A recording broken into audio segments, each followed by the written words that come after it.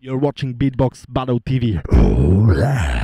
I'm involved in many different projects. For example, I work in theater at the moment with one double bass player.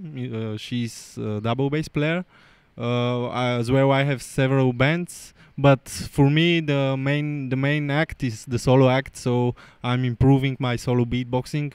And what's my show? My show is like 15-20 minutes, just hardcore, crazy rhythm, technical, and yeah, that's it. By the way, my sister is a singer, and she made track with Snoop Dogg and some really good artists in America. So we are preparing a track together, and it will be fun for sure.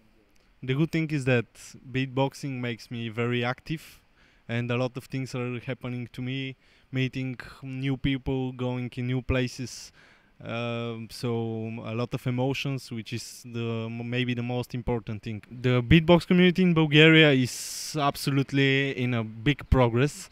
We will have this year the 5th edition of Beatbox Battle, which is kind of history, you know, and it's getting bigger and bigger.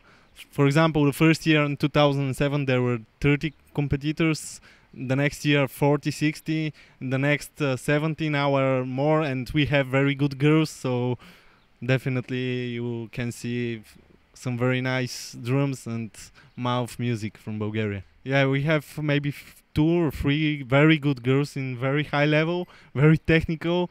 One of them is Pechenkata, this is her nickname, and she's really good. I'm trying to help her. She's really active, so really supporting this girl because she has big talent, you know. You know, I like the pure sound of beatboxing, so I use one mic. Sometimes I can use compressors for good sound equalization, but that's all. I prefer mic and straight beatbox from the guts. Many people ask me if I'm the fastest beatboxer in Europe. But you know what's fun? When they say me, come on, do a beat for me, and I do really slow beat, and this is really crazy. For me, it's not that important who is faster. I mean, this is beatboxing, this is music. We are friends, so we have emotions. It's stupid to compare who is fastest, who is louder, who is better, and yeah, I mean, we just enjoy the beatboxing and the vibe. So this is more important, I guess.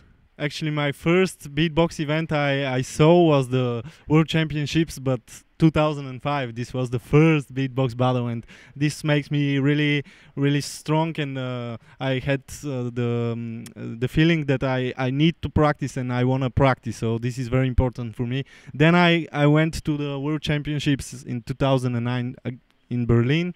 And that was just the craziest thing, you know. So many beatboxers from everywhere, from Singapore, from Europe, from Canada, from everywhere, you know. All the sides you hear, just mouth noises, sounds. Well, it was crazy. Really, really, I said to all the people that they need to visit such an event because it's really, really, really history.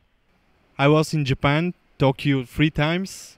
One time I did with Darnie and with Rips One. Was really nice experience because 3 beatboxers from different places we met in Japan, and we made great shows, and we spent 1 week together. Was really crazy. The beatbox community in Japan is also improving, so I was there 3 times, and I saw big progression between the different between the travelings.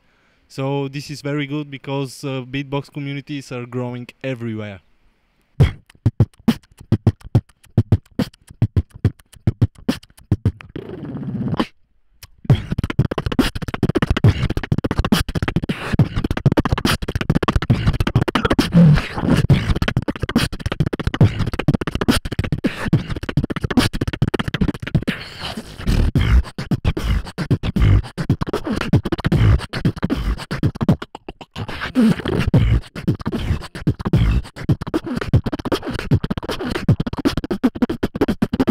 I gave maybe 2 or 3 workshops for small kids in Bulgaria, and they were really excited. They have so good imagination to think about crazy sounds. They get everything very fast. So it's really good to help the young people and and the kids to start to do something really interesting and something which is more into the art.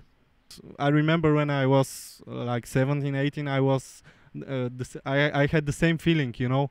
I wanted to beatbox as much as I can, and I was so energetic. I mean, I'm energetic as well now, but I have a lot of things to do, so maybe I cannot spend 8 hours per day for beatboxing just to practice at home. I still beatbox, but not practicing like solo beatboxing, you know. I see the people, the beatboxers in my generation, like Litus, like Harry, or like Rips One, like Korean FX, that every year they still improve, but they're going more into it. So they became really professional. They start to do another projects, different projects, and they become rich. They just explore the art. They're searching for new things. So I really see them like maybe good producers in future, or like great entertainers, or just performers. It doesn't it's not that important. Just the important is to keep improving and to keep exploring the art, you know. Big up to Beatbox Battle TV.